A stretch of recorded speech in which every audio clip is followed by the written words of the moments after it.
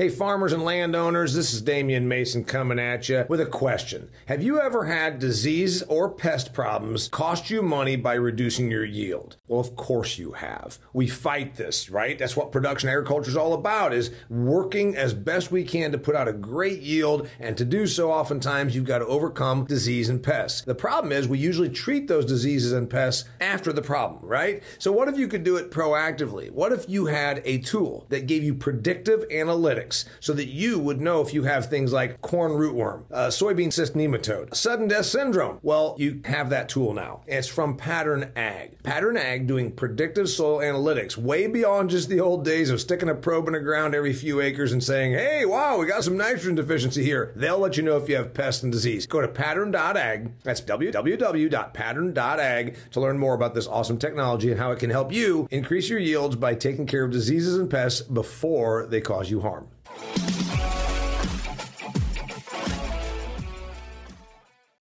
Well, greetings and welcome to another fantastic episode of the Business of Agriculture podcast with me, your host, Damian Mason. I've got a great topic for you today. We're talking about what an aging and shrinking population means for agriculture and everyone else.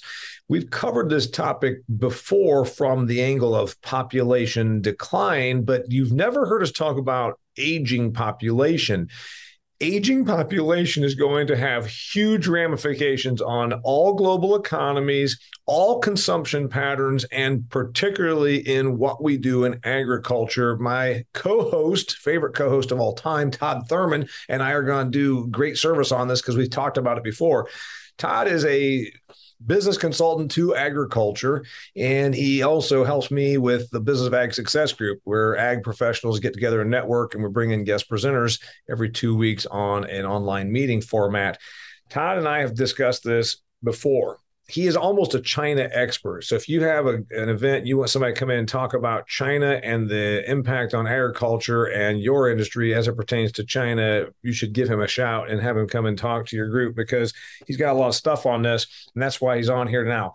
What an aging and shrinking population means for ag and everyone else. Todd, what is an aging and shrinking? First off, there's those that are going to say, wait a minute, I haven't heard this before. Shrinking. We're going to have 9.6 billion people. They just told me that. And everybody in ag says, feed the world, feed the world. We're going to have 10 billion people in the next 30 years. We have to make more food in the next 30 years than we've ever made in the history of mankind. You and I both know that that is bullshit. The population will not get to 10 billion. It will not get to 9.6 billion. It won't even get to 9 billion. We covered that about 6 or 8 months ago. We also covered it 2 years ago with Daryl Bricker, the author of Empty Planet. Tell them real quickly why we are not going to have an overpopulation problem, and then we'll get into the aging thing. Well, the global fertility rate has been declining precipitously. And so what we're seeing is in virtually every country in the world, if you live anywhere in the world outside of sub-Saharan Africa, you are either already in a declining population or you will soon be in a declining population. And so that's really what this is all about. Aside from those African countries that are projected to continue to grow. But the person's going to say, yeah, but those African countries, that's where the 10 billion is going to come from. No, because there's only about a dozen countries that have a fertility rate that is above 2.1, which is what it takes to be gaining population. And of those dozen countries, their population is like a couple 100 million. It's just not enough numbers. It's like saying, it's too big of a world for that small of a populace to make a significant difference, to make up for the decline. Yeah, and we're definitely gonna see some growth in Africa, but I think there's plenty of reason to believe that even some of that is overstated, because I think there's a likelihood that the fertility rate is going to decline at a faster rate in Africa than what most of the projections are. So we're going to continue to see, Africa be the only country that's, a growing population. But that's a lot of eggs to put in one basket. Africa, the only continent, yes. That's right. Sorry. Okay, so dig this real quickly, dear listener. If you're listening to this and you haven't heard Todd and I's assessment of this before, it's real simple and we can get into it, but we don't have to. Just go back and listen to the episode when we talked about what a declining population and feed the world and all that. I've covered this 3 to 4 different times, but it's important because it's the biggest impact that's coming to agriculture that nobody's talking about. You go to meetings in agriculture, they still have the same old, tired, not even factually accurate stuff. 10 billion people by 2050. We're going to have to make more food than we've ever made. It's just not true.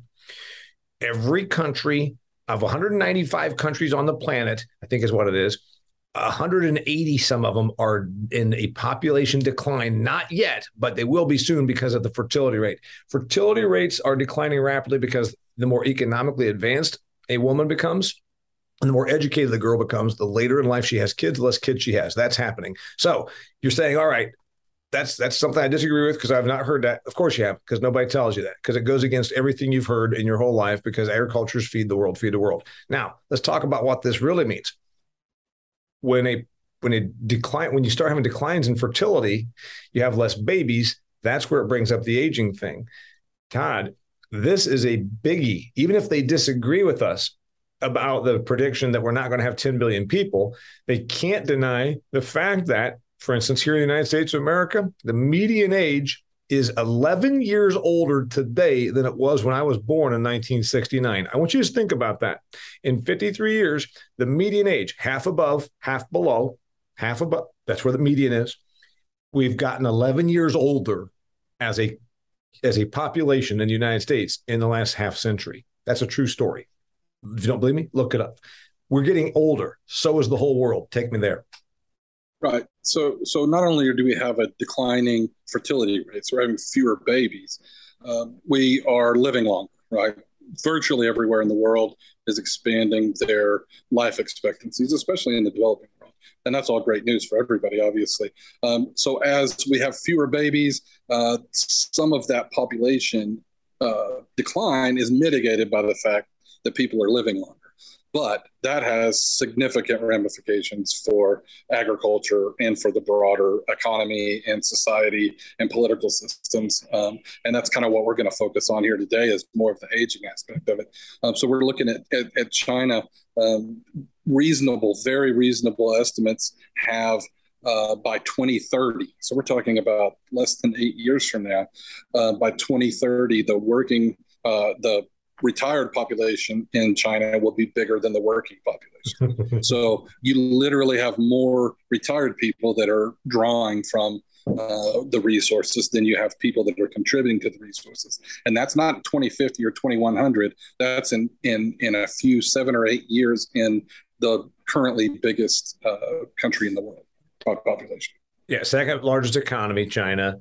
Biggest population country. Now, there is some stuff I just read that says India might replace China on population, but either way, they're roughly on par. They're both roughly about 1.3 to 1.4 billion people.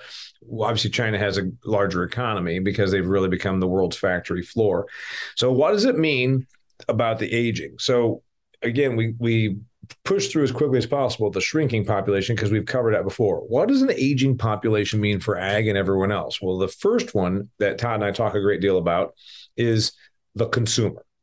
And he can give us some of that using China as an example. But then we're going to talk about the workforce. Because remember, the younger you are, the more you tend to eat, the more you also have to work. The older you are, you stop eating as much because you're getting closer to dying and you probably become retired. There's a bunch of stuff here. Let's start with the consumption part. Aging population. Talk about consumption, Todd. Yeah, so and we use China as an example a lot because, as we have some of these discussions, it gets very complicated when you start talking about it on a global scale. But clearly, China is an important country just in terms of, 20% of the current global population lives in China right now. So obviously it's meaningful from that standpoint. It's the second biggest economy, as you mentioned.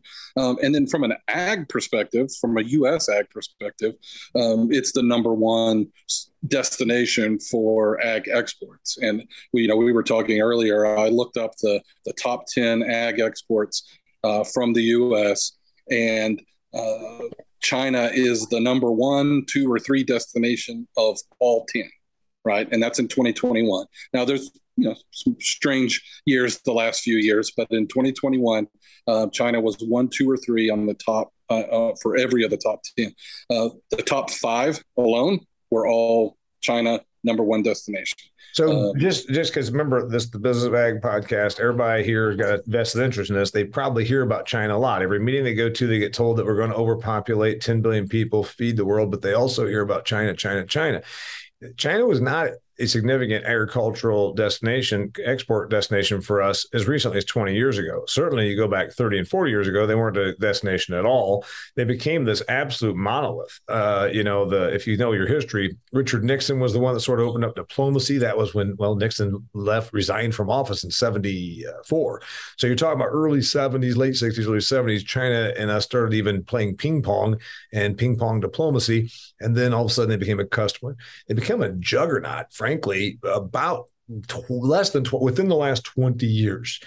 The United States, if you'd have told anyone here when we were playing ping pong with them in the 70s, China is going to become the top destination for 5 of our biggest 5 ag exports, and then second or third of the next 5 biggest ag exports.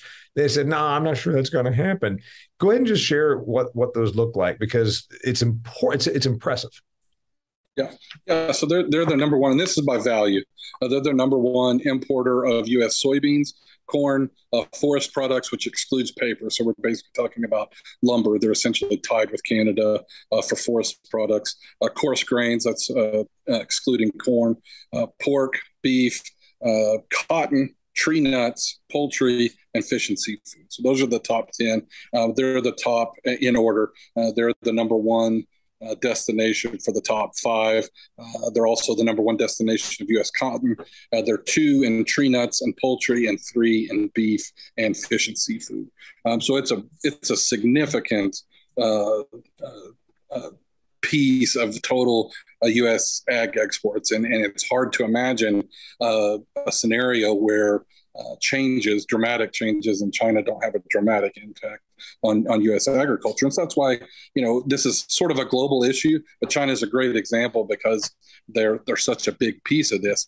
They're not only a great example because they're such a big economy, such a big population, they're also experiencing one of the most challenging demographic crises. So that population decline that we talked about is going to be quite significant. Even if you use the very conservative UN numbers, they're projecting a significant reduction in the Chinese population over the next 80 years.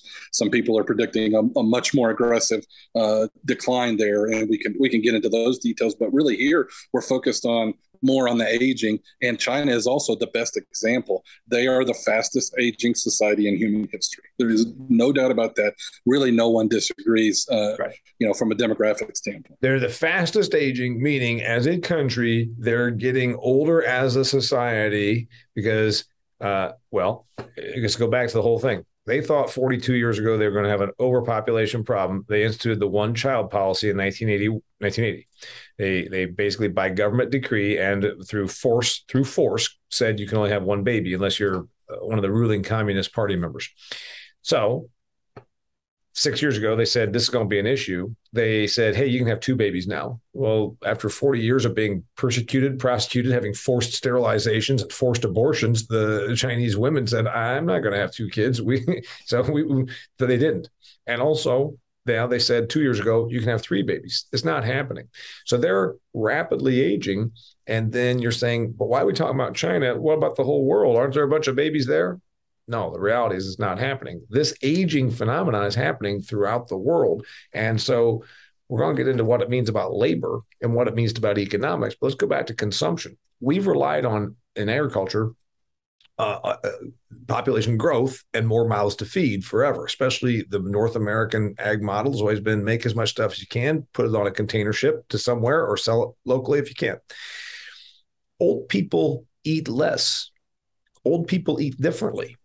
Ideally, old people have better economics than, say, they did when they were 23 years old raising a family. So they might eat a little bit better, higher quality stuff, but they don't eat as much. They eat out more. They eat smaller packages. There's a bunch of stuff here that's going to happen on the consumption front. What do you see? Yeah, so I think from a consumption standpoint, the biggest issue is they eat less food. Right. And this is a phenomenon that the medical community doesn't completely understand, but presumably your base You said the metabolic medical rate slows down. completely does or does not understand? Does not completely understand. I agree with you. The reasons behind it. But clearly it's a phenomenon. Nobody disagrees that older people consume less food. The reason why is a little bit debatable. Presumably it has something to do with lower base metabolic rates. But regardless of the reasons why, it certainly does happen. And we have no reason to believe that pattern won't continue. So they eat less food overall. They also tend to eat less sugary foods, sweet foods. They tend to eat less fast food when they do eat out, and especially the younger half of the elderly population does tend to eat out quite a bit, but they don't often eat out at fast food. So that distribution of more sit-down restaurants compared to fast food is different than the general population. They tend to eat more fruits and vegetables and grains and less meat. So that's essentially as the population ages, that's essentially the pattern that we can expect to see. Some of that is driven not just by age itself, but by the fact that women tend to live longer than men. And so those older populations tend to be more female as well. And so that's just another factor that contributes to that. So a lot of those trends that you see are also driven by the fact that as we become an older population, we're going to become more female. Now, China maybe is not the best example of that, right? Because we have a strange distribution. They killed off infant baby girls, which is tragic, but it's true. I'm not laughing about that. I'm laughing because there's no question that 40 years later, that's what's happened. Faced with the idea that you were only allowed to have one child, many couples committed infanticide. Is how disgusting that whole decree was about one child. So, of course, 40 years later, there are less adult female Chinese residents. One thing that's a really neat example, my dairy farm background, I love the dairy people, but they just struggle because dairy people love to make milk. They just love to make milk. It's what they want to do. Farmers love to farm. Farmers love to plant corn. And God knows dairy farmers love to make milk. They can't understand why we're at 16 gallons of fluid milk consumption per American per year when, good God, in the old days, at the end of World War II, it was 47, 48 gallons. What happened at the end of World War II? It's called a baby boom. Who consumes milk? Children. When you're talking about old people, we'll pull your stats there, Todd. Do old people drink a gallon of milk every 3 days? Do they eat a lot of cereal? No. Yeah. So we're going to see consumption pattern changes here at home, but even globally on the product mix, right? Yeah.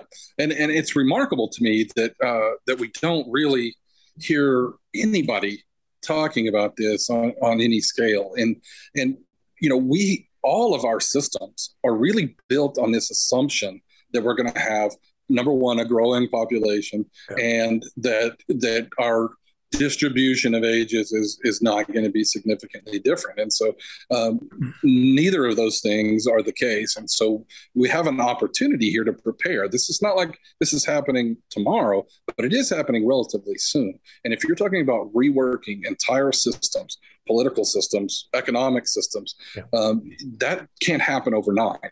And so we really need to be having this conversation. I mean, I'm certainly glad to hear Elon Musk try to get the conversation started on population decline. He's one of the, there's been some of us out there, with our bullhorns, but I would have ventured a guess that he's going a little bit more the way the media works. He started being more doom and gloom. He started calling it population collapse. You and I have just said it's a population decline. I said it for 10 years, and finally we discovered he's talking like us. Hey, real quickly, I want to remind our listeners, if you are in the business of agriculture and you're not checking out this new app, I would encourage you to do so. It's called AgVisor Pro. AgVisor Pro. AgVisor Pro. It's an app. Just go on your phone. You've got a phone. You've got a smartphone. Go to your app store. Look up AgVisor Pro. One of the things that the founder, Rob Syke, a friend of mine, set out to do was to create an information exchange. You're probably not aware of this, but for instance, farmers, by their calculus, spend 19% of their time seeking information. So you need information that's readily available. You can go on Ag Twitter and get ridiculed for asking a question that you should know the answer to, or you can find an expert. You can also be an expert. If you want to be an expert on AgVisor Pro, upload your profile, put your expertise, and people can seek you out. You can get paid to be an expert.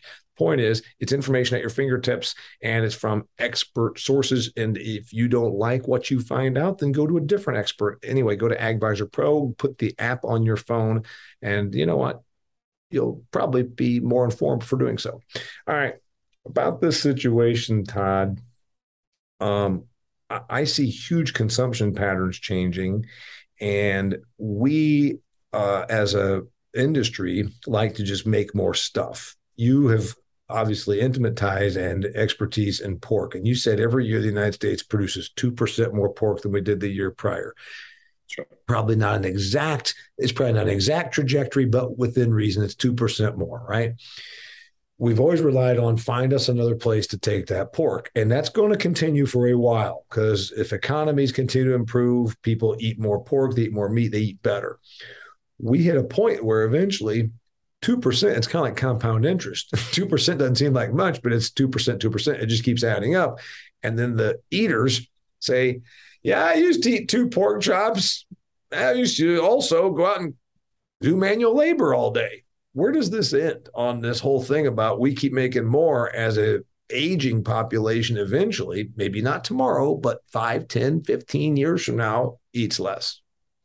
Well, as we think about the future and we try to look 10, 20, 30 years into the future, I think it's really helpful to go back and look at what was different 10, 20, 30 years ago. You mentioned earlier that nobody 20 years ago would have imagined that the number one ag importer in the world, to the tune of $170 billion would be China. I mean, you wouldn't have been able to find anybody that would. That was 20 years ago. That wasn't 100 years ago. That was 20 years ago. 30 years ago, the U.S. was a net importer of pork, right? Today, we export 30% of everything we produce. So, I mean, if you think about the amount of changes, that's such a fundamentally different industry just in 30 years. I've been around for most of that 30 years. And so, it becomes a lot easier to imagine what these changes could look like. And some of these claims don't seem so crazy when you think about it in that way. What we're about to experience, though, is sometime, regardless of whether you're optimistic or pessimistic about population decline, we're going to see some significant changes in those consumption patterns. We're going to see some significant changes in population. And this is unprecedented in human history. Okay, we've had situations where we had, pandemics and wars, where we had population declines in countries, and even very broadly, obviously, the plague in Europe. But those were all based on World War II for about 5 years. You'd have because we had such disruption. The men were not there and they were getting shot, so you lose population that way. And then you've got people that are supplanted. And all of a sudden, you have people dying of malaria because they're living, in squalor. That is not what we're talking about. We're talking about vast demographic trends that don't have their basis in a war or a plague. Yeah, they're fundamental trends. They're fundamental underlying trends. They're not anomalies. They're not short-term events, as disruptive as those can be. And certainly the Russians can attest to the fact that a war can have long-lasting impacts on demographics. But we're talking about fundamental underlying changes that it's just hard to imagine how any of those are going to change significantly. We look at the drivers behind the fertility decline, and I had a discussion with a client about China the other day. Those drivers are urbanization, secularization, okay, and increasing incomes. Those are the main drivers, and then education. Particularly among women. Those are the four main drivers. We just talked about this driving it. Why we'll continue to have less babies and be more of an aging population globally. Secularization, so less religiosity. Yeah. Right. Education, the more educated you become, it's a proven point. The less babies you have, the older you wait. And then obviously economic development. And then you threw out another one. What was the other one? Urbanization. So as you move into cities, children become less of a asset and more of a liability, and you have smaller spaces and kids. 7 kids is not that cute when you live in a 600 square foot apartment compared to a rural farm. So so unless you think some of those more and more of those trends is going to dramatically reverse itself, and I can't imagine that any of those is the case, then we're going to see this not only continue, but we're going to see it continue to decline. And so, we're talking about major changes that are going to happen over the next 20 or 30 years. Things that haven't, and I know we've way overused the term unprecedented, but it certainly applies in this case, because I don't think there is an example of a corollary in human history. Everything we've ever done, all of our economic systems, all of our political systems, all of our societal systems are really kind of underlying, whether you realize it or not, are based on this assumption that there's going to be more and more people every year. Certainly, pork is a great example. We can continue. We outstripped our ability to consume it here in the U.S., and so we've been able to export that, and the industry's done a great job. But eventually, we're going to have to figure out how to manage a decline. And that's something that we don't really have any experience with. We don't have any experience doing it. And I hate to use this example, but I love the fact that you just pointed out that nobody 20 to 25 years ago would have even thought of China as this massive monolithic thing of consumption that they are for everything we can produce. And nobody would have predicted. I mean, and so when you start saying that's only 20 years, we're not talking about 200. We're not talking about some sci-fi thing. We're talking about a couple of decades, or in some cases, way sooner than that, 5 to 10. I hate to do this, but if agriculture says, Damian, you're worrying about stuff shouldn't be worried about, Todd, I mean, I don't disagree with some of your stuff, but that's 100 years down the road. No, it's not. Now, let me just give this as an example. There's one thing that everybody knows about that's in the United States of America. Every single person knows about this. It's called Social Security. The system was invented in the 1930s by Franklin Delano Roosevelt administration, and the entire premise, well, first off, it was to keep him elected, and it was a very socialistic program when you think about it at its time, but also it was predicated on population. There's going to be more people tomorrow, and there's going to be more young people tomorrow. So therefore, we can take their money to pay you. Because remember, the original Social Security recipients had never paid $1 into it. He just started giving it to them with the idea that we're going to pay you on the come. And the come is tomorrow's babies, and there's going to be more population, there's going to be more young people. How is Social Security working today? Of course, the answer is it's a bankrupt, screwed up mess. It's dysfunctional. You're saying that's government. It doesn't matter. Let's use that as the worst case scenario for what if all of agriculture is predicated on the same premise as Social Security was. And I would say it largely is. Yes. Well, and it's not just the U.S. system. I mean, every system in the world of social welfare, in some way, shape, or form, relies on a population of working people to help support an aging population, right? China's pension system is very much the same way. Obviously, two very different economic systems, but everybody's system, in one way, shape, or form, is based on that concept of working people helping support these older retired people. So, and now we're talking about not just older retired people, but even older people, right? So, the 80 and 90-year-olds were really uncommon, right? And so this whole concept of the elderly, when we started Social Security, and you were supposed to start collecting Social Security at 62, the government pretty much anticipated you'd be dying in the next 2 or 3 years. And so instead of drawing Social Security for 2 or 3 or 4 or 5 years, people are expecting to draw Social Security for 10 or 20 or 30 years, and that's not going to happen. So dig this. One of the things that you and I chat about then is, and I posted this on social media, who will do the work? So we keep talking about what's this going to mean for ag. First off, the consumption patterns are going to change. The amount of consumption is going to change. The fact that the United States and almost all of the, North America, Canada the same way, make bunches of stuff, find a customer for it. Eventually, and maybe not tomorrow, we have some food blips in the meantime. We got energy concerns. We don't have fertilizer because there's no natural gas. We're not talking about this winter. We're not talking about this coming spring. We're talking about 5 and 10 years from now, which is still enough that we should sure as hell be thinking about it. Consumption and then the production, assuming that ag does what it always does and just starts making more stuff, 2% more pork each year, 1.9 bushels of corn per acre each year, more than we did the year prior, about 8 tenths to 1 more bushel. Soybeans each year more than we did the year prior. These are all awesome things for the environment, all that, productivity, natural resource consumption. But eventually you say, all right, we don't have that problem of just we don't have the problem of so many more people, and we got older people. Then the question arises, who does the work? And you and I have delved into this quite a bit. In the short term, you give me your assessment, what happens on who does the work, because a 47-year-old does not work as vigorously in production agriculture doing the hands-on stuff as a 27-year-old. And then we can go on and on and on about who does the work for us, but who does the work in the entire economy. Yeah, so I think you got to look at it a little bit differently. I think there's two fundamentally different situations around the world. One is economies that are and cultures that are open to immigration, and the other group that are really not. Now, that could change even in those economies. But for a lot of countries, the U.S., Canada, Europe, immigration is going to be a significant part of the solution. And it's going to dull the effects of some of the things that we're talking about, because we're going to be able to attract immigrants to come in and replace some of those working age people. But there's big economies out there. China and Russia would be the most obvious examples, but even India, that are not very culturally, politically, or really in any other way open to immigration.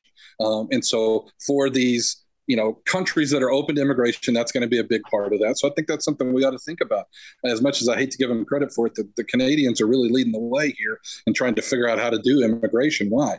Now, they have some advantages in that they don't have a southern border like we have. So there's some issues there, but that's definitely something we need to be thinking about. The Canadians do have a southern border, Todd.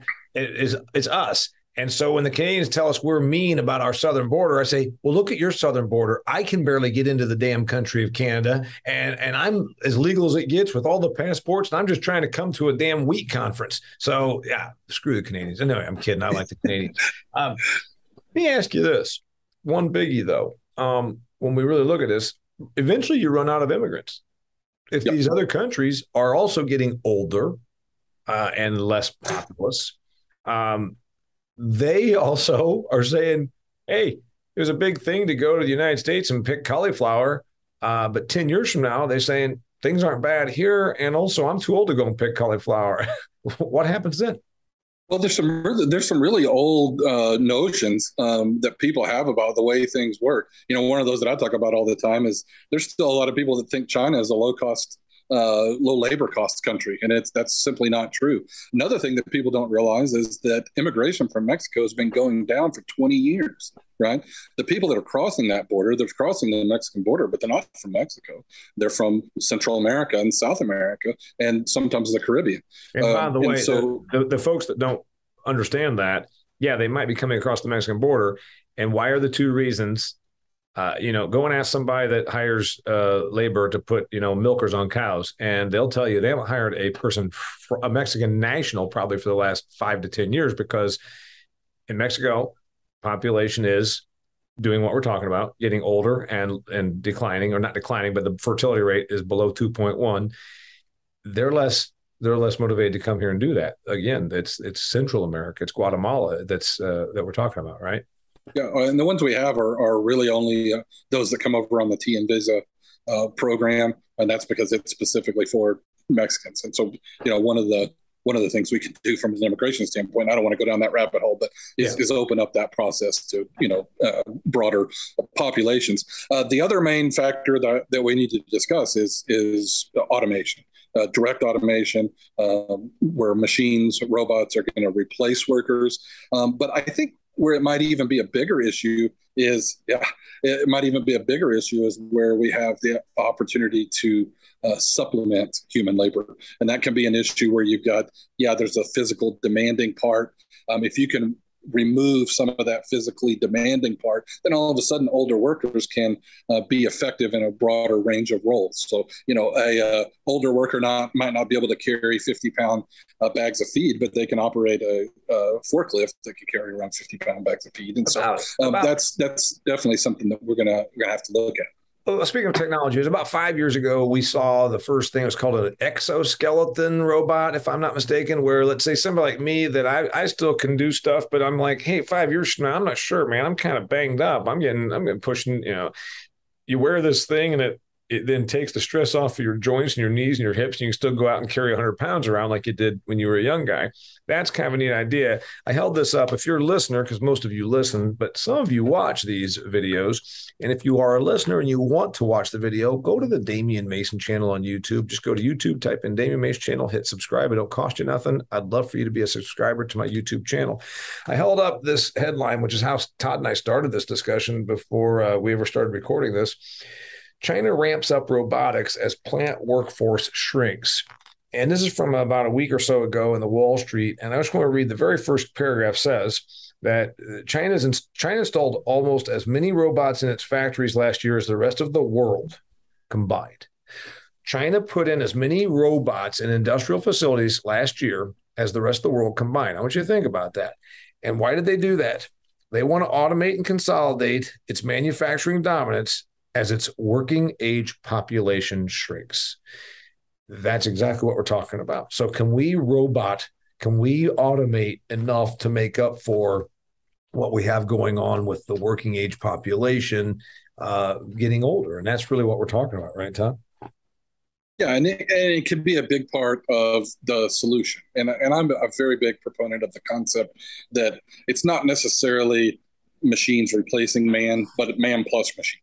That's the way we need to be thinking about this moving forward, as opposed to this, oh no, we're the robots, the machines are going to take our jobs or whatever. That's really not an issue for a variety of reasons.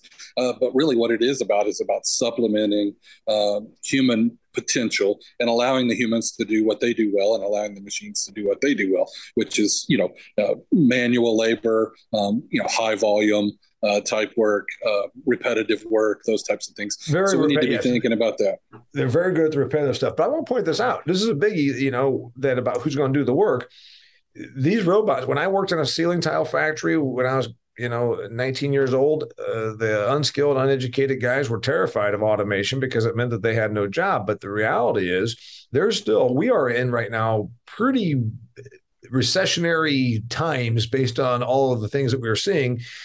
And yet, I just heard this morning, Amazon is going to hire 150,000 employees, they hope to, between now and the holidays for all of their rush of holiday orders. And they're going to pay them $19 an hour, and they're going to give a $3,000 signing bonus. Maybe you heard that as well. Walmart and Target are right there with a couple other big retailers, and they're talking 40,000 one retailer, 50,000. That's numbers of employees they want to hire in a labor force that remains really tight. And so what you got to wonder is, boy, inflation, gas prices are so hard. You'd think they wouldn't have a problem finding people to work. It looks like we're in this situation. And you can say, well, is it because of the welfare system? Maybe, but also there are the demographics that we keep talking about. We've seen these signs. You and I see them and talk about them, and somehow they seem lost on other people. Amazon is going to pay $19 and a $3,000 bonus for people to go and pick stuff off of shelves. That's huge, considering that last year the going price was 15. That's inflationary, but it's also a tight labor market. And so this thing is very indicative to me that it's more than just coming out of the whole COVID reset. We still are talking about people that aren't going to go back to work because it's an aging population and they just feel like they're done working. Well, and then, we're seeing this already. Look at the pilot situation where during COVID, they encouraged a bunch of people to take early retirement. And a bunch of them took them up on it. And now they're saying, hey, please come back. And they're saying, no, thanks. This is working out pretty well for me. So what you're seeing here, and we've talked about this before, COVID accelerated existing trends. And what you're seeing here is a preview of what's to come. This labor tightness is not temporary. It may ease itself a little bit for a while, but this is the preview. And, we really need to be paying attention and thinking through the implications of this and understanding that these are long-term trends. These are issues that we're going to have to deal with. And automation is part of the solution. Immigration in these countries that are open to it are part of the solution, but none of those have a complete answer for our systems that are built around, some of these problems. We've talked about with automation. I always say the two problems with robots is they don't eat and they don't pay taxes. And so if you have a system that's designed around workers consuming, eating and paying taxes, then that automation may relieve your labor challenges, but it creates some other problems that are very fundamental and that, frankly, we don't have very good answers for. We don't have an answer for it at all. So let's just think about that. In general, automation didn't mean that there was no jobs. That's what kind of we're talking about. I just said there was more than 200, I think 200,000 to 300,000 jobs were announced today on the business news that I was checking out this morning. And you're saying, okay, even with automation, trust me, the Amazon picking facilities are automated, but they still need employees, right? So you're saying, okay, we're then talking about automation will replace some of the human hands, but we also, some of the human hands are replacing, we're going to age out anyhow. Just like those pilots. Hey, I was going to fly for another 3 years, but I'm 57. I'm done. Whatever. They split. Well, then you're like, okay, well, that consumer still exists, but we know there's going to be less babies getting had. So then we got the population decline, and then we got the machines. Ag still thinks that if we can just make, I just worked for a beef group last month, Todd, and I was talking about the demographics on beef and how we're going to probably lose some consumption through these high prices. And like everybody in ag, guess what he told me? He says, well, now the best thing we can do, we just need to be making more beef. I said, I just explained to you that we're going to have price pressure on this, and protein consumption went down the last recession because of squeeze on the home checkbooks.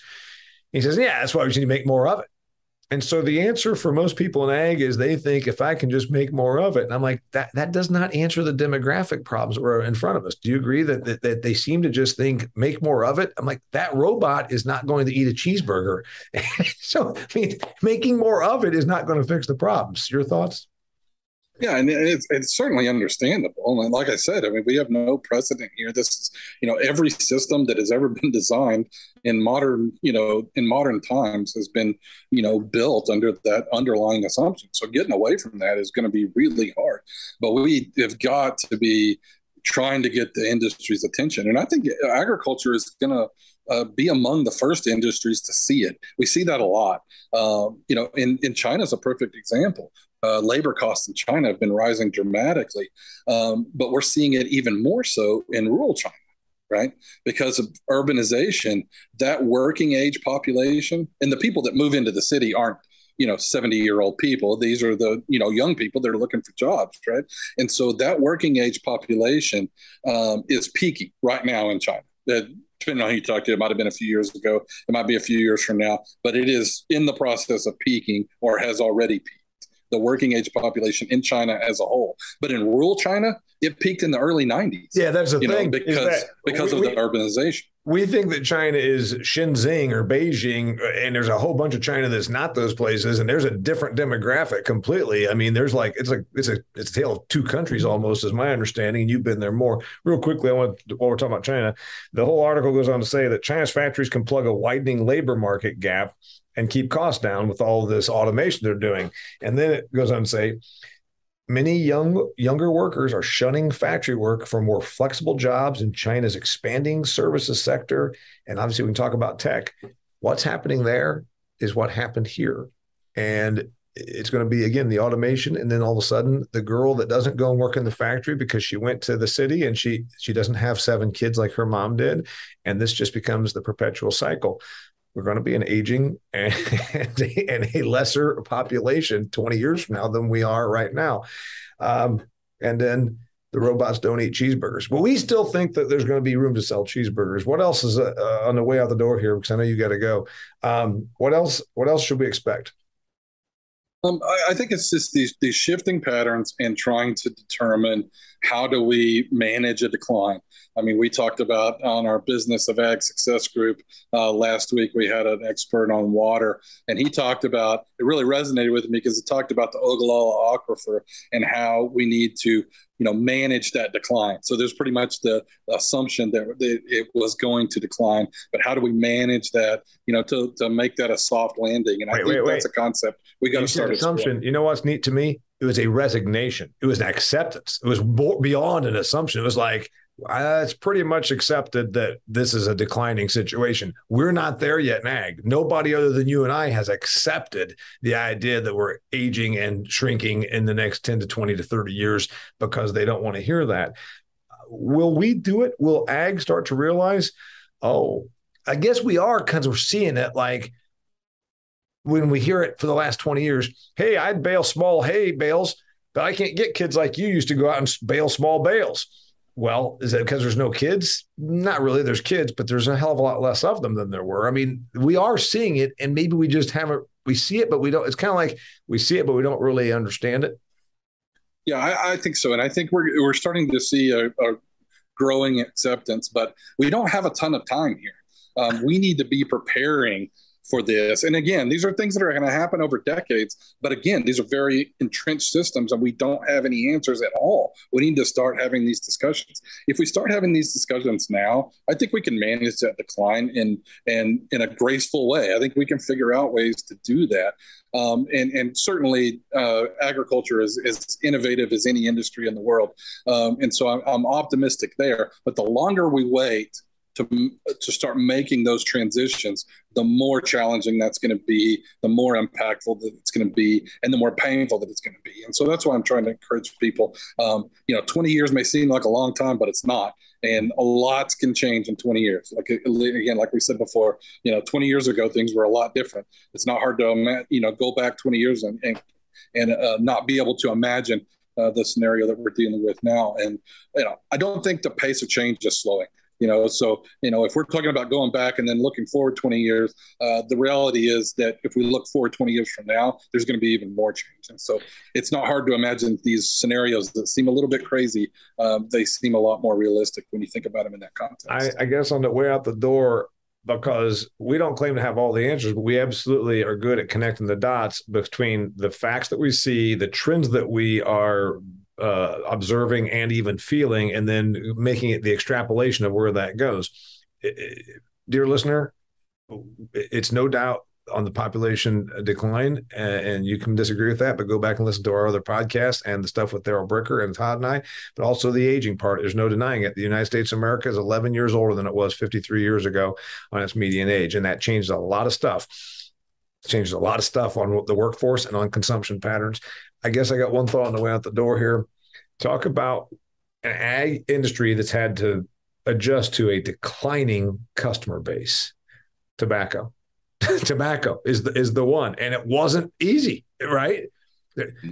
When I was born, talking about when people were younger, half the population smoked cigarettes when I was born. Now it's around less than 20% is the number I read most recently. I think it's 17 or 19% of the population smokes. We've had to manage a declining consumer base. Imagine if we had to do that with corn, what we had to do with tobacco. Just a thought.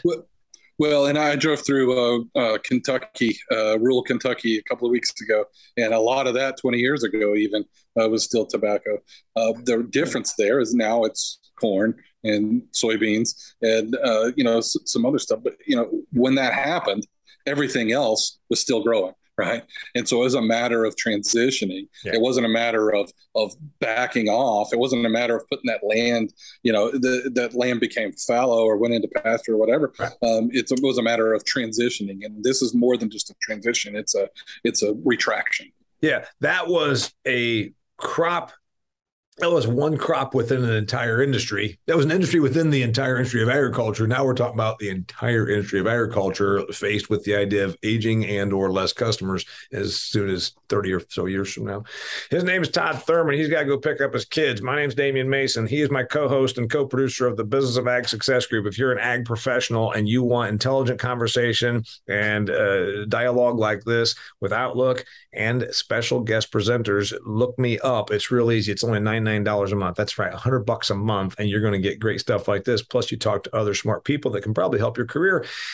Business of Ag Success Group. Let me know if you want to be a member. If you want to find Todd, how do they find you?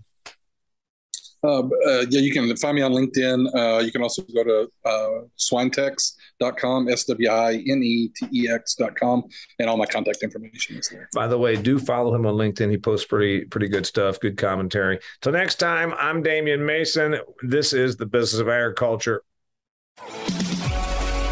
Hey, thanks for being here. This episode of the Business of Agriculture was brought to you by Pattern Ag. You've heard me talk about Pattern Ag because I think it's a pretty cool concept. New technology that allows you to predict the problems you're going to have and therefore treat them before those problems cost you money. What kind of problems am I talking about? Pests, and disease. Things like cordon rootworm, sudden death syndrome, cyst nematode, and a whole bunch of other bad things that happen out there in the field that can cost you money. Guess what? Pattern Ag will let you find out ahead of time if the disease or the pest pressure is there, and therefore you're treating it before it costs you any money. What a great concept. Go to pattern.ag, that's www.pattern.ag, to learn more about their product, their technology, how it can make you money, save you yield, and also where you can find a rep that can come out there and do the work for you. Pattern.ag.